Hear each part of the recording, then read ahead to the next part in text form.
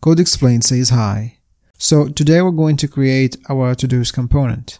So inside of to-dos here, we're going to show just all the to-dos based on the project. So to render a to-do, a single to-do, we're going to need a component called to-do.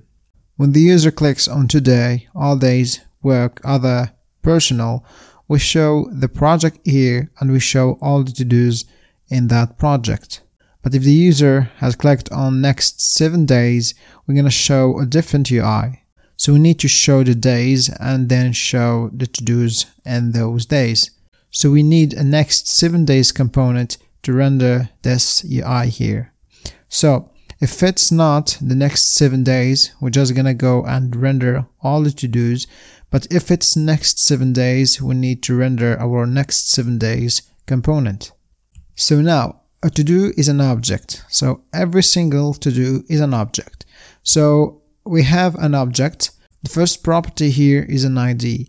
Each to-do has a unique ID. Then it has some text in it, and then a time, the date of the to-do also. So we need that to filter our to-dos based on the date. We need also a day, so the number of the day in a week. So we have our days of the week. Day is just going to be the number of that day. So for example, if it's 6, it's Saturday, it's today. We also need a checked property. So if it's true, it's checked. If it's false, it's not checked. And then a color for our to-do. We're going to generate different colors or random colors for our to-dos. And then the last property is the project, work, personal, other, any project. Now all the to-dos are objects.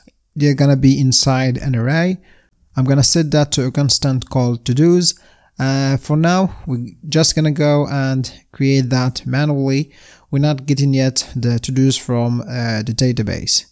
Now let's talk about our to-dos component. So inside our to-dos component, we have a div, a parent, and then inside we have this div with the class name selected project. So the selected project is the project that the user clicked on. So if he clicks on work, for example, work goes here, and then we show all the to-dos that are under our work project. Again, our selected project here is just a string I typed in just for this part. In the future, we're going to get this selected project using context. Until we get there, let's just keep it a simple string. Now here I'm gonna go and use some curly braces and say selected project. And then at the bottom here, I'm gonna render my to-dos. So remember that if it's the next 7 days, so I need some JavaScript there. If it's the next 7 days, I'm gonna go and render my next 7 days component. The next 7 days component needs all the to-dos array. Then it will do some logic inside, so some filtering, sorting, all the to-dos based on the day, and then show them to the user. Else, if it's not the next 7 days, or if it is any of the other projects, I'm gonna go and render the to-dos or all the to-dos using the map method. So I'm gonna say to-dos array.map. Then for each to-do, I'm gonna render a to-do using my component to-do. The to-do here needs the to-do itself, the object, and then the key to-do.id, because the ID, it's unique. So that's it for the logic part. Let's go and see this in action.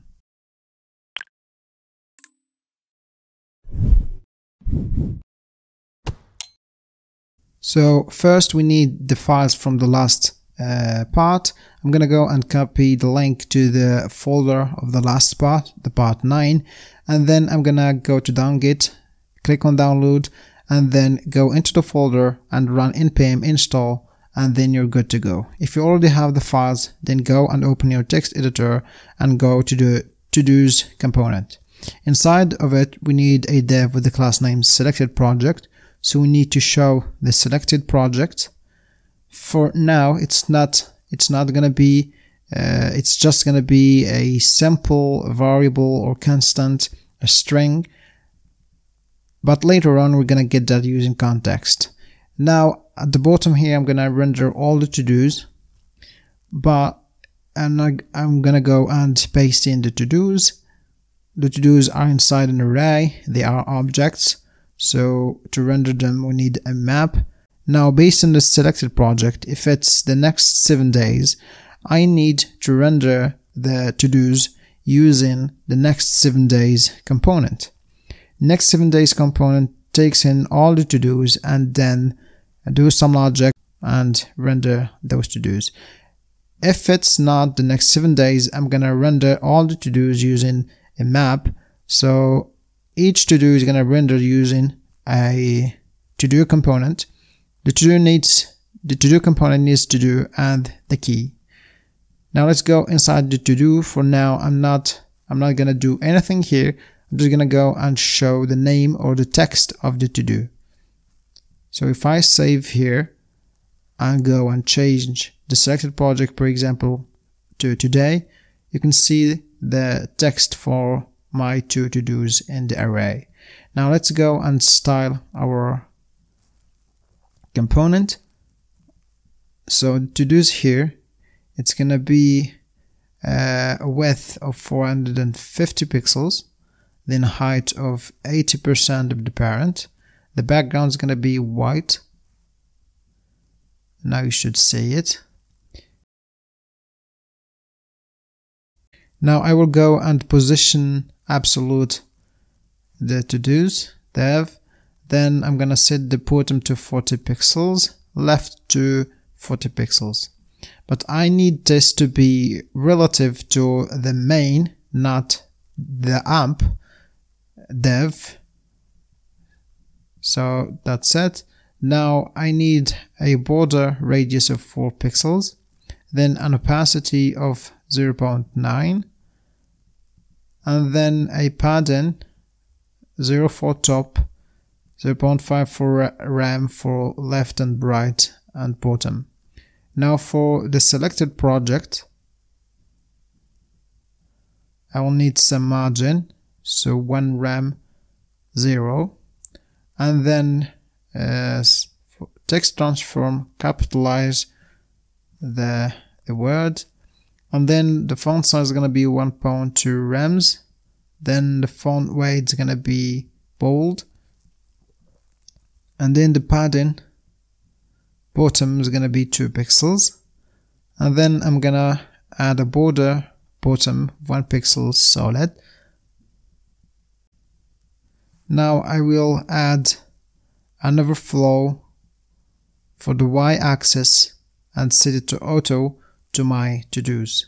So whenever I have a lot of to-dos in my list and they go beyond my dev, my element, I will need a scroll bar on the right. So that's it for this part. Take care. See you in the next one.